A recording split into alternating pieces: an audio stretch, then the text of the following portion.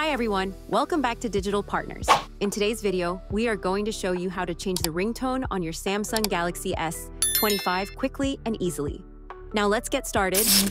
The first thing you need to do is go to your phone settings. You can either open the settings directly or swipe down the top bar and tap on the gear icon. Next, scroll down until you find Sounds and Vibration and tap on it. Then select Ringtone.